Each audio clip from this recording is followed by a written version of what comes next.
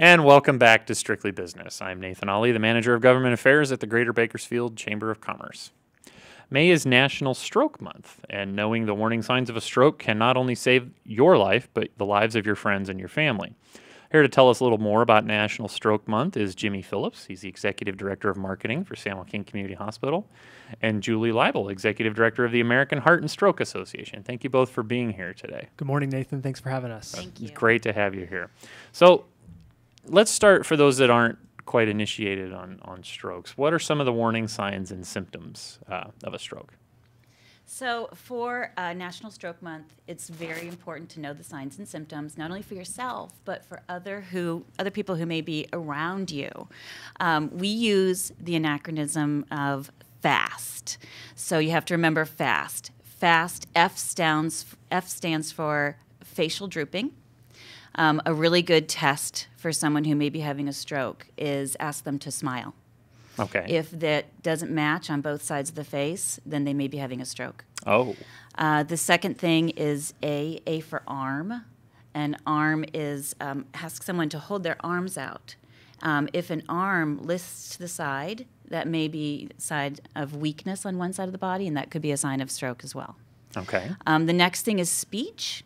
So you can test somebody by asking them to recite something they should know, like their phone number or their address. Mm-hmm. If they're confused or if they're incapable of saying it, then that could be a sign that they're having a stroke.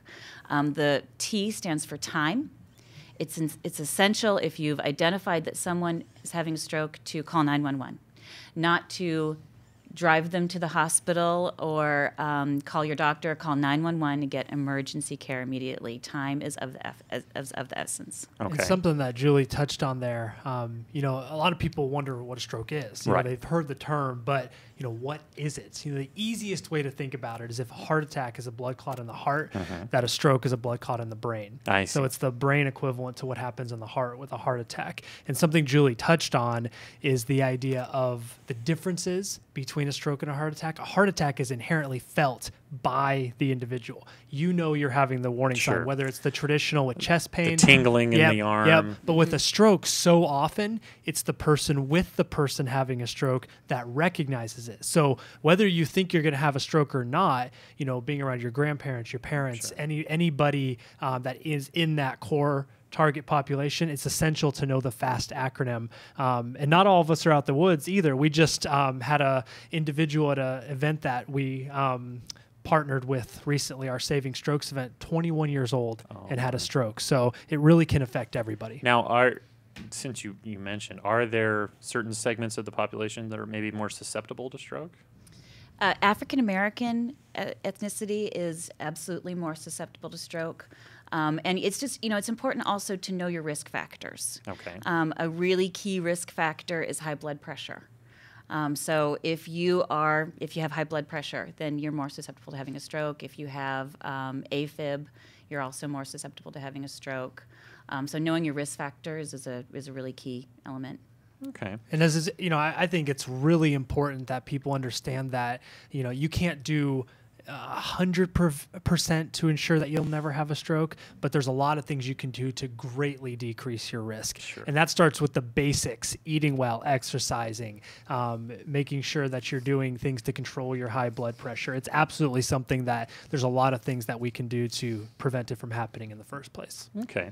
Now, is that the leading cause of death in Kern County, or do we have details on that? It is not the leading cause of death in Kern County. I know nationally it recently dropped. It recently dropped, yes. Which is good news. It's not as fatal. Stroke is not as fatal. There's still a high occurrence of stroke. Stroke is the leading cause of disability. I see. So you can have a stroke and then have decreased capacity. And so that's a big concern. It's not necessarily fatal every time. It is number 5 leading cause of death. Mm-hmm. Now, stroke and heart disease are more deadly than all forms of cancer combined. So it is our number 1 health risk. Sure. Something to be aware that of. idea of time plays a huge role. It's what we at San Joaquin Community Hospital, when we became the first stroke center in Kern County in 2007. It's hard to believe we've only had certified stroke care in Kern County for 8 years Right. now.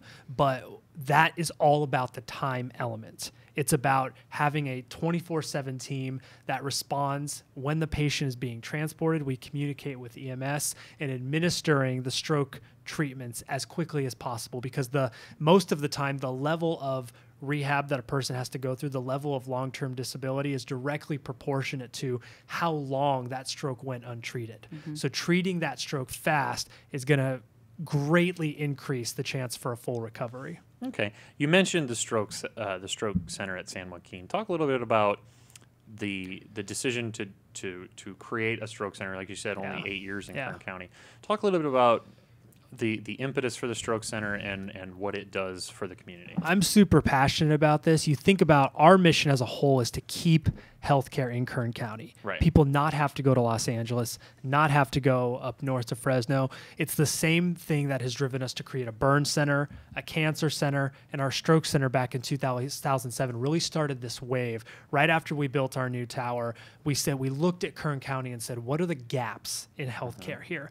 The idea that we didn't have, for a city the size of Bakersfield, a certified stroke center, it's just ridiculous. And so San Joaquin set out to implement all of the protocols necessary. It's not an easy thing to do. It's a year-long journey to get to this level. But what's great is we're about to announce, just in a couple of weeks, we're going to hold a press conference to announce that for the 5th year in a row, we've been recognized by the American Stroke Association as a Gold Plus standard stroke center, meaning we provide the highest level of stroke care here in Kern County. So not only have we brought that level of care to the community, but we've continued to raise the level of quality. And that again, it's one thing to talk about awards and accreditations and all that. It speaks to people's lives being saved first and foremost, and getting them back to 100% as many times as possible. Well, and when you mention time, really, especially with a stroke being of the essence, not having an ambulance ride or a helicopter flight to LA or to Fresno, I mean, those minutes are precious, and they can save lives, I'm sure. And something that's been an extension of the stroke center that we started in 2014 is we're now providing teleneurology, telestroke services to both Delano and Ridgecrest. Oh, great. So we partnered with those hospitals. In the past, if a person had the symptoms of a stroke, Hall would bypass their community hospital and take them to Bakersfield, to San Joaquin, for example. In the case of Ridgecrest, that's an 1.5-hour drive. That's the same thing as somebody. If you put your foot into it. Right. That's the same thing as somebody from Bakersfield having to go to LA. Right. So what we've done is we've created a telemedicine program where they can essentially tap into our stroke center and be diagnosed from their hospital. In most cases, they can receive that treatment at their hospital via telemedicine instead of having to be transported, and only get transported in the most severe cases. Outstanding. So that's another great It really is a benefit, not just to Bakersfield then, but to the entire county. Absolutely. I mean, it's such a broad geographic area that's able to be served. So that's just outstanding. We talked a little bit about whether or not some of the risk factors of strokes. What are some other things that you can do to sort of prevent your risk of stroke? Is it like taking an aspirin for heart attacks and things like that? So we have something called Life's Simple 7 through the American Heart Association. So you can look that up at www.heart.org, Life's Simple 7, and there's 7 things that you can do starting today to reduce your risk of both heart attack and stroke. And the first thing is not smoking. Okay. Smoking increases your risks dramatically. So if you're a smoker, quit. The second thing is physical activity.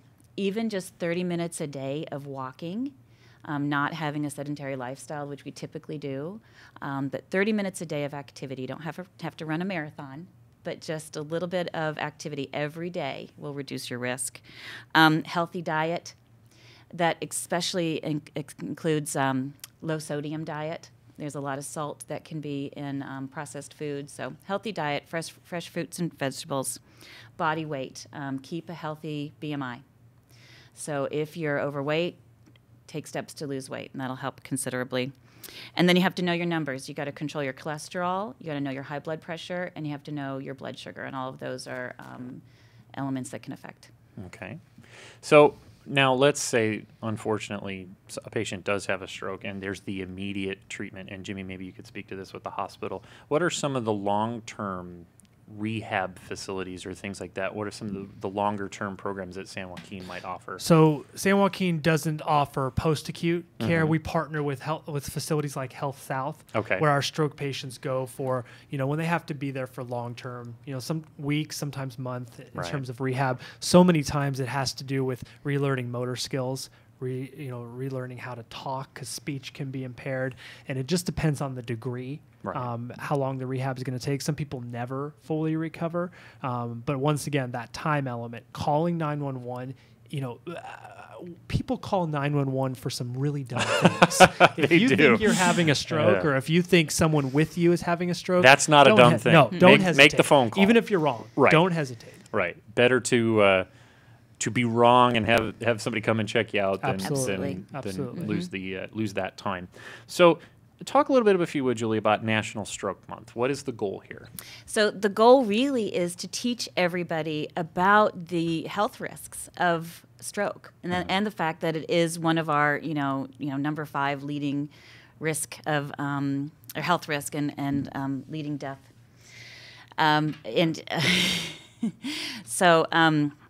Sorry. And we just wanted to build awareness and educate people about the signs and symptoms. That's the most important thing. And really to save lives because of that. 800,000 people this year in the United States will have a stroke. Oh, wow. And that's a big number.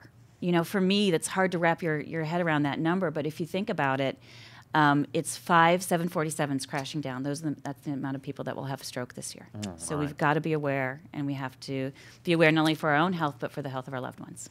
And are there some programs or events that tie into National Stroke Month that will help get this message out? Yeah, the American Stroke Association, along with San Joaquin, we're partners for our Together to End Stroke initiatives. Every week we're going to be releasing new education, helping the community understand, both how to prevent, respond, identify in other people. Specifically at the end of the month, May 28th, it's a good time to mark your calendars now. We're going to have, we have a community lecture series that we do every month that covers a different health topic, and we host it at San Joaquin Community Hospital.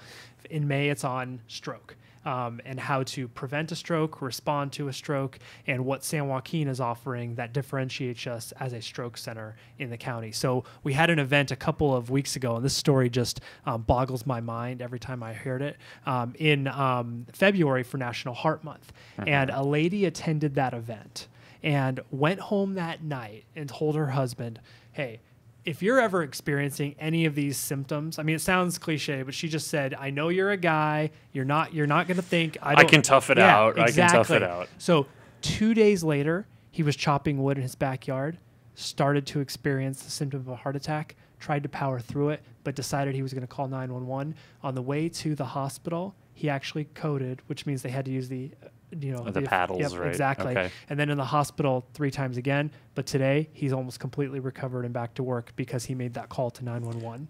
So that came directly from our community education series. So again, this isn't just for you. Right. This is for your family. Well, and it's that, that awareness, that bringing it front of mind. I mean, in that scenario you just outlined, if this had been something that, oh yeah, I heard about that once. I don't need to know about the warning signs of a heart attack. But you keep it front of mind, and then people start to think about it. So anything else, Julie, you can tell us about National Stroke Month, how people can get involved? Sure. You can also get involved with an event that we're doing in October called the Heart and Stroke Walk. Okay. If you'd like to raise funds for the American Heart Association, American Stroke Association, and you can check that out at www.bakersfieldheartwalk.com. And that's just a culmination. You could start building your team and raising funds now. You don't have to wait till October. That's just the day of, That's the day of, yeah. So build teams and raise funds for that to help build awareness. It's also just a great day to learn more. So similar to Relay for Life. Okay. Yes. Great. Yes, absolutely. Yes. And great information there as well. Once you register on our bakersfieldheartwalk.com webpage, we will send you more information about signs and symptoms and how to lead a more healthy lifestyle as well. Well, the more we can do to sort of spread the word about stroke awareness and ways to prevent it, like you said, saving one life or just cutting down on that time makes all the difference in the world. So Jimmy Phillips, San Joaquin Community Hospital, Julie Libel with the American Heart and Stroke Association, thank you so much for coming in today. We really do appreciate it. Thank you, Nathan. All right. We're going to take a quick break, and we'll be right back after this with more Strictly Business. So stick around.